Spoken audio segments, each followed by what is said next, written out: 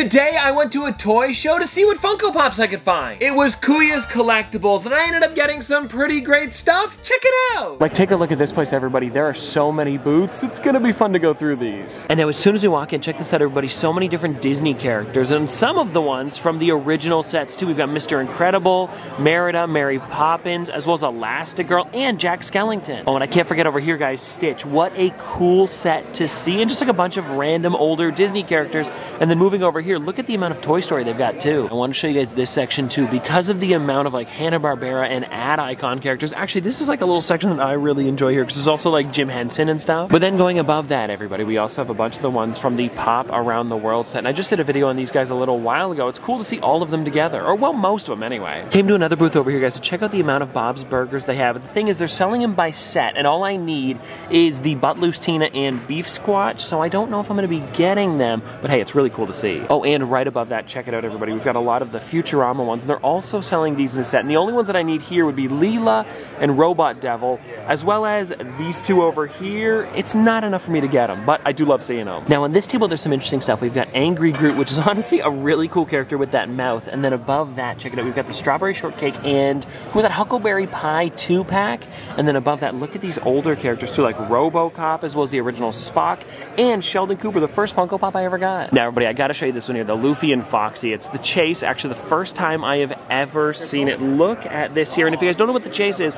it's where they have all like the cuts and scrapes on their face, and I love how it looks animated too. And I better put this down carefully, guys, but also taking a look at the booth here, we've got a lot of cool video game ones, like Five Nights at Freddy's, a bunch of Overwatch. Oh, and not a video game one, but Evel Knievel's one you don't see too often. Oh, and now hold on, everybody. This is one that I've actually been on the hunt for a little bit now. It is that new emerald colored Poe. It's the Chase version, and I'll debate on this one. I'm gonna leave it for now, but I'm thinking about you. Now here's a spot that I did not expect to find a Pop. I was just looking through these like McDonald's toys and smaller things, and I bumped into this here, everybody. Check it out. It's an ice bat. I gotta get them. Okay, I came across another booth with Funko Pops. Actually, funny enough, this one here is Studio 151, a store that I've been to before, but if you guys wanna check it out, they have the only at Pokemon Center, Bulbasaur and Pichu. The only one that I'm missing though is Charmander. I bumped into a pretty cool selection of sodas over here. We've got the Freddy Funko as Thor, Miguel, Alice, Kaboom, Cereal. Freddy is Big Boy, Batman Beyond, and the one that I'm debating on here is the Freddy Funko as Batman Beyond.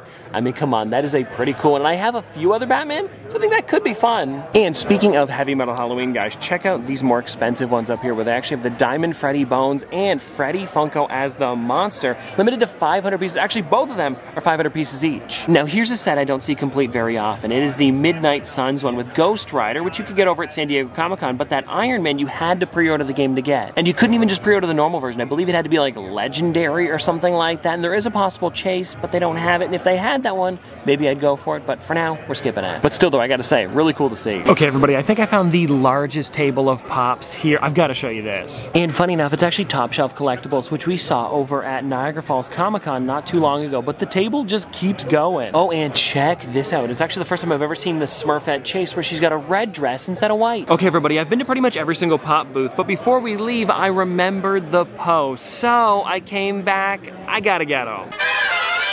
You see what I mean, everybody? Not too shabby. And now let's get into what I actually picked up. And I think the first thing that I want to start with here is that out-of-box Pop. Because, take a look, everybody, I cleaned it off. It looks practically brand new. If you're wondering how I did it, I've got it over here. A Mr. Clean Magic Eraser. It really does do magic. Also, not a sponsor, but you guys can see this corner here was brand new, and it took all of this off of the character. It seems like, from what I could tell, that maybe like a kid had played with this when they were younger, or just, you know, maybe even a little while ago. I don't know. When I was talking to the guy, though, he said that he just bought a giant bin of random items. And this just happened to be inside, and I dug around for some more Pops. It was all they had. But funny enough, he was doing 2 items for $5, and I thought $5 was cheap already, and so I grabbed a second thing. I got this here. Always room for one more, Flanders. It's pretty good. I thought this was pretty cool. Then I did a little bit of digging after to see what this was from, and it's actually the Burger King working toy for when the movie released. And so it's a pretty cool thing to add to the collection. He's also fishing. I mean, you can't beat that. Also, while I was doing some digging online to see how much this one was worth, I checked it because I only paid like really $2.50 for this one, but we'll say $5, of course, because of the Ned Flanders. This one here in box goes for $45, and I saw that there was also a glow-in-the-dark version, so I checked just to make sure. Yeah, it